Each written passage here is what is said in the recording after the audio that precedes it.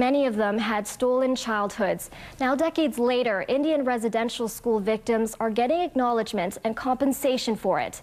Today at the Regina Inn, information and support was provided for these survivors. A conference is being held to help victims understand the complicated process of getting their compensation. Experts are there to help, and there is opportunity to share experiences as well as a message of hope for the future. And the ultimate vision at the end of the day is that we forgive and that we are healed and that we will move forward for the sake of our children, grandchildren, and those children yet unborn.